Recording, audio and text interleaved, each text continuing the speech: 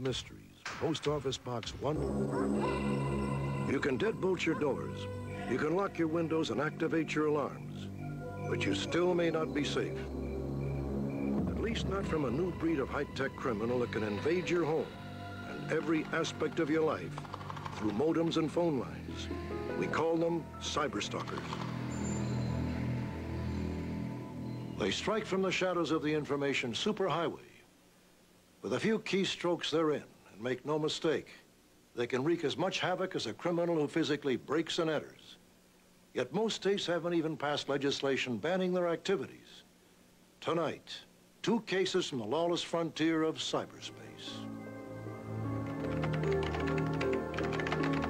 Cynthia Armistead is a respected technical writer from Atlanta, Georgia. A stalker apparently singled her out in a news group, an internet meeting place where people talk via computer postings. Cynthia says the unseen antagonist posted an ad across the internet, inviting strangers to contact Cynthia if they wanted a prostitute. Then a day or so later, I started getting hundreds of email from strange men wanting to set up dates or to know prices for special services. Cynthia fought back. Using her own computer skills, she says she traced the lurid ads to a man named Richard Hilliard. He lived nearby, and Cynthia claims that he sent threatening email, both to her and her 5-year-old daughter, Katie. The obscenities sent to Katie, I'm just not even going to repeat. When he said that he'd followed us home, he said, "We're going to have a lot of fun now, bitch. Watch your back. Let's get it on." Cynthia no longer felt safe in her own home. She alerted police to the threats and took other steps to protect herself. I fear him as a deranged, obsessed individual. We've moved several times. We've changed our phone number. I learned to use a gun. I have a permit to carry a concealed weapon.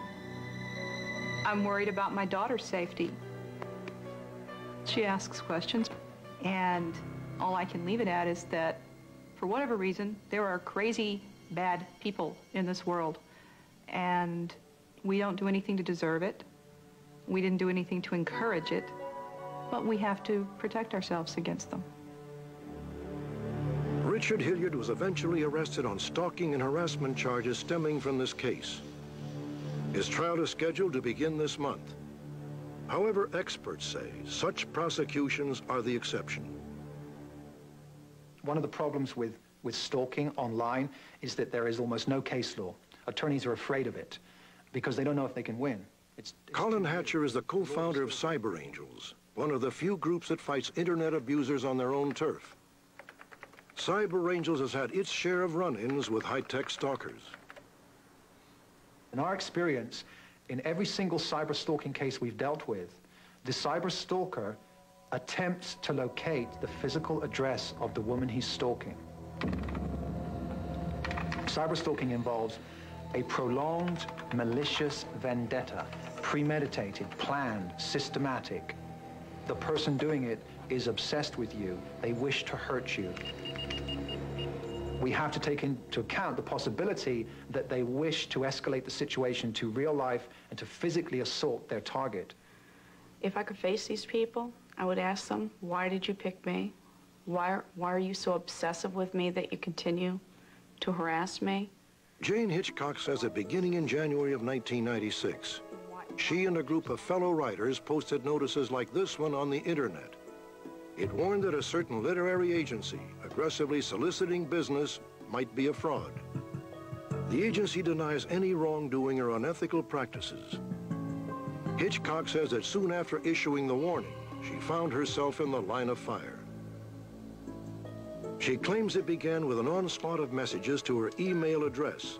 The sheer volume blew out the system. Hitchcock says that the cyber harassment included an attempt to get her fired from her job at the University of Maryland by sending insulting letters in her name to co-workers and employers. And that was just for starters. I got a call from a woman in California, and she said, "Your name's in all the sex-related news groups." And I was like, "What?" And I just went right to my computer And I turned it on, got on, and I found out that there were these messages called Hot for Love Bites. And the basic message was that I was interested in sadomasochistic sex. So here was my home phone number, my home address, all over the internet. When the calls did come, I was thinking, well, if these people are going to call, then what's to stop somebody from coming to the door? A million strangers could now find Jane's home address with a touch of a computer key. When she's home alone, she keeps a handgun close by. I called the police. They said they couldn't do anything because they weren't really good with computers and didn't know anything about the internet. They could send a guy over, you know, and take a report, and I said, well, that's not going to help me if they're not going to understand what I'm talking about.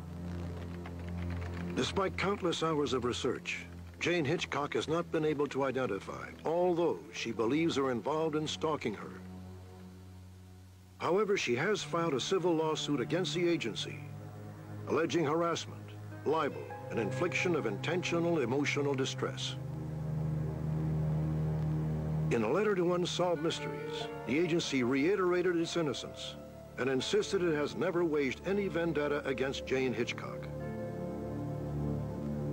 Whether it's defamation or malicious harassment or terrorizing somebody, these problems should not be trivialized just because they're being piloted and targeted through a keyboard and a monitor. Stalking is a very precise crime. Cyberstalking is the same. The intent is just as vicious and the effect is just as devastating as any physical threat. There is no sure way to avoid a cyberstalker, but a few guidelines can help. Never post your home address, phone number, credit card numbers, or social security number.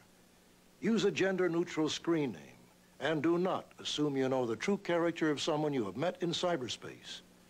If you have any information about the cases profiled tonight, please call our toll-free number, 1-800-876-5353.